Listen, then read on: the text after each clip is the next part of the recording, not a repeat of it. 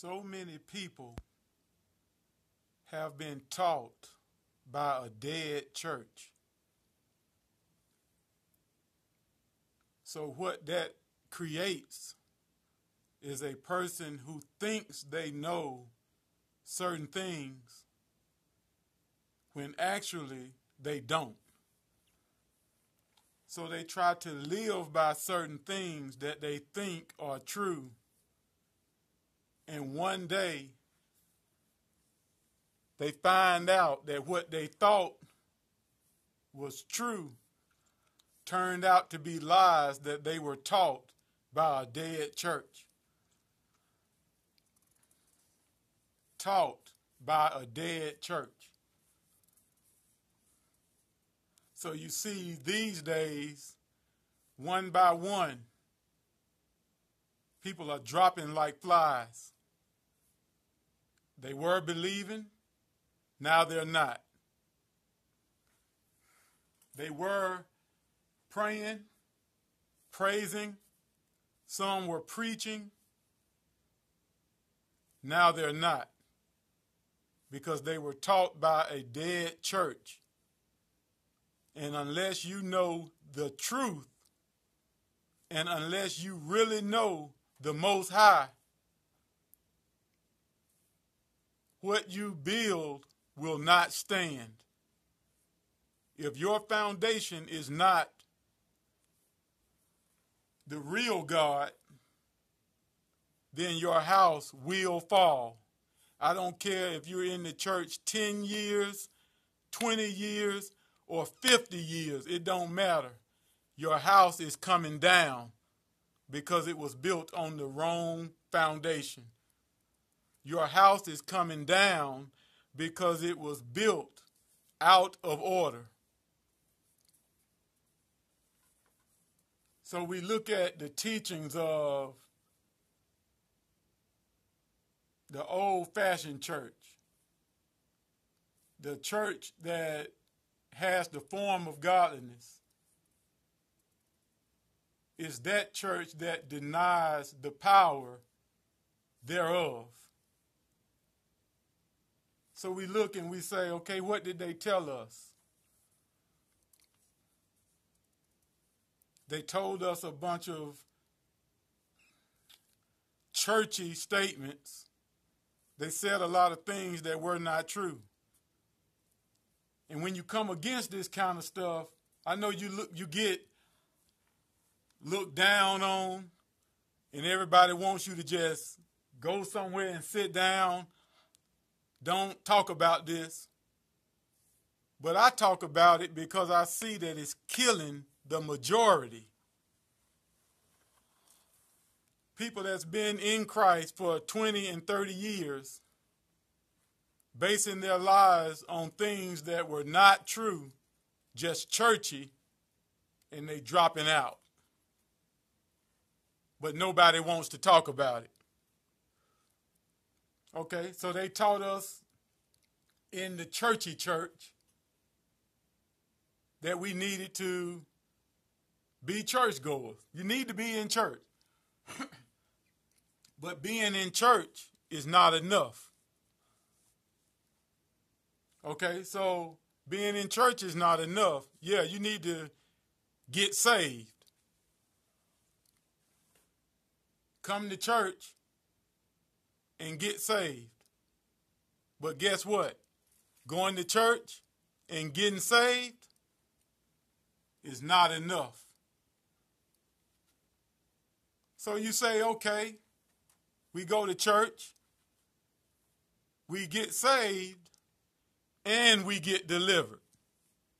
Okay, I feel you on that, because according to Scripture, if you confess with your mouth the Lord Jesus and believe that God raised Jesus from the dead, you shall be saved. That's just the start. Who made that the finish? But a lot of people get stuck right there. So you say, we come to church, we get saved, we get delivered. Okay, I got you. Now let me tell you this. Going to church, getting saved, being delivered, still not enough. I said going to church, getting saved, being delivered. Still not enough. So you say, okay, I understand. So we have to go to church, we have to get saved, we have to be delivered, and then we need the Holy Spirit. I say, okay, I got you on that. But going to church, getting saved, being delivered, and getting the Holy Spirit, still not enough. So you say, all right, we got to do all of that. Go to church, get saved, get delivered, get the Holy Ghost, and guess what? This is the problem. A lot of people got stuck on going to church. Those who didn't get stuck right there, they went to church and got saved and got stuck on salvation. Those who didn't get stuck right there, they went to church, got saved, and got stuck on deliverance. Those who didn't get stuck right there, they went to church, got saved, got delivered, and got the Holy Ghost, and guess what? They got stuck right there. We have to go to church, be saved, be delivered, get the Holy Ghost, and get the fire. Get the fire. How did we miss out on the fire?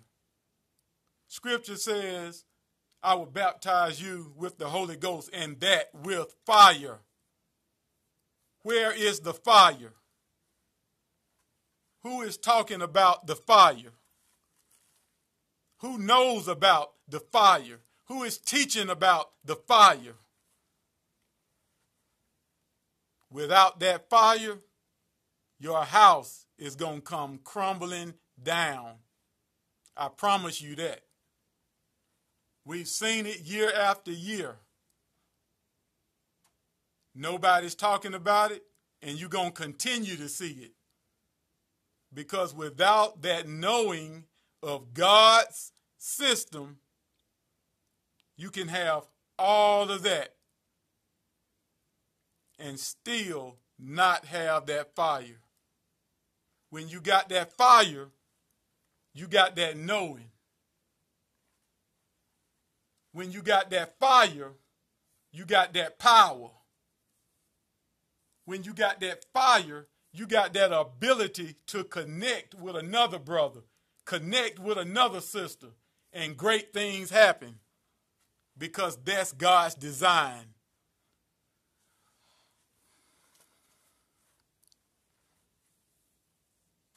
Fire. Now tell me, have you ever heard that taught in a dead church?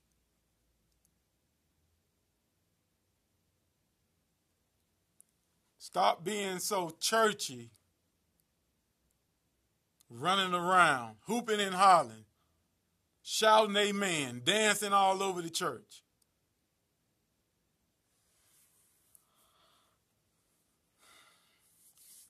It's always more. There's always more. We need faith. We need God's system.